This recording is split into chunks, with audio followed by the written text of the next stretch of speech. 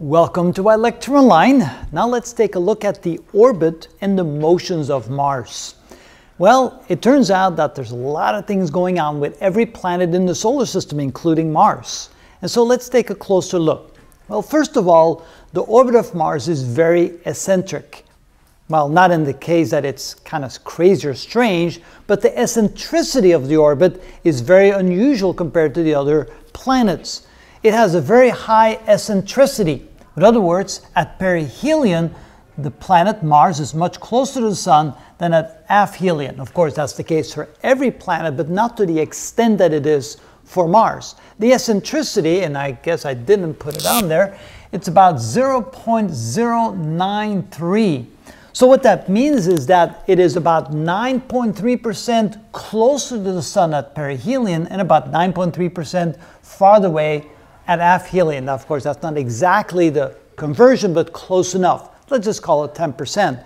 So it's much closer at perihelion, much farther away at aphelion. And if you take a look at these numbers right here in astronomical units, the average distance to the Sun is a little bit over 1.5 astronomical units. So it's about 50% farther away from the Sun than the Earth. But at maximum, it's 1.666. Oh, that's our dog barking at our cat. At maximum distance, it is 1.666 astronomical units away, and at minimum distance, 1.381. So you see an enormous difference, much, much greater than it is for the Earth. Also, the orbit is tilted relative to the ecliptic. Now, that's the case for every planet in the solar system, but in the case of Mars, it's about 1.85 degrees tilted away from the ecliptic. Remember, the ecliptic is the plane made by the orbit's trip around the Sun. So that's considered the ecliptic of the solar system, and Mars is angled almost 2 degrees off that ecliptic. And then there's an actual tilt. It turns out that the actual tilt for Mars is very close to the actual tilt of the Earth. The Earth is tilted at about 23.5 degrees. For Mars, it's a little bit more, 25.19 degrees, which means that the severity of the winter and the summer is a little bit greater on Mars than it is on Earth, because winters and summers, or the seasons, depending upon the tilt, the actual tilt of the planet relative to the orbit. And so in this case, for Mars, that's about 25.19 degrees. But then it doesn't always stay that way. It turns out that things change over time. So what are some of the things that change over time? Well, first of all, the obliquity cycle. Well, what does that mean? It means that the angle, the actual tilt, changes over time. And on Mars, the change is absolutely phenomenal. It changes anywhere from about 0 to 60 degrees. So sometimes the tilt is virtually non-existent. At other times, the tilt may be as much as 60 degrees. The exact numbers we're not exactly sure of, but we know that it's about in that range.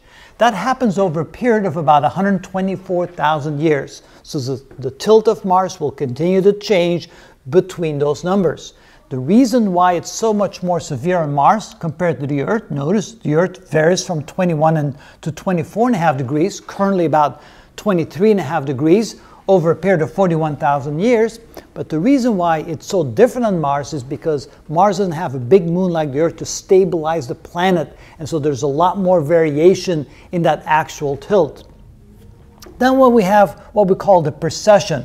It turns out the planet rotates on its axis about every 24.5 Earth hours, about 24 hours and 30 some minutes. And because of that, it acts like a spinning top. And all spinning tops tend to precess around like this. So as the planet turns around, the actual tilt makes little circles. So essentially, the actual tilt will go around in circles like that. It does that for the Earth as well as for Mars. Well, on Mars, it does so once every 175,000 years.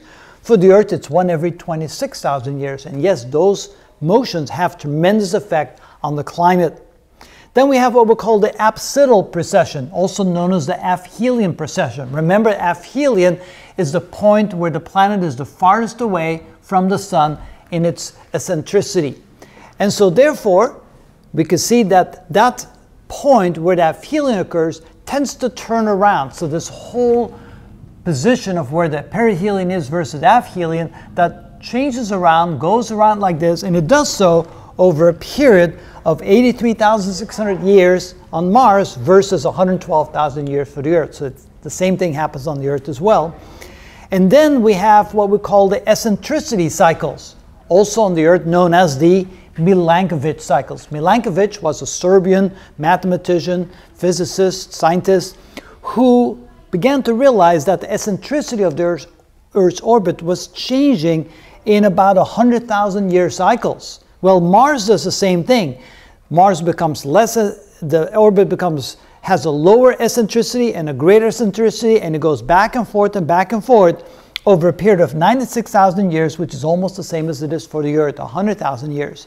Again, these cycles, the Milankovitch cycles as we call them, are probably the reason why we have those ice age periods, where we have warm periods and cold periods in the climate, probably primarily due to the fact that the eccentricity changes over a range both for the Earth and for Mars. So the same kind of climatic changes can be expected on Mars as well. And we'll look into that a little bit more to see how that changes the way the polar caps act in Mars as they do on the Earth.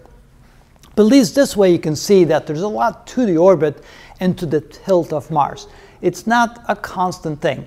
It's not because what it is today will be that way tomorrow for Mars. It's constantly changing. Every aspect of the motion of Mars is on a constant cyclical cycle and changes from year to year, from century to century, and from millennium to millennium. And you can see the periods as compared to the Earth in all those various motions that Mars has in its orbit around the Sun. And that is how it is. Good?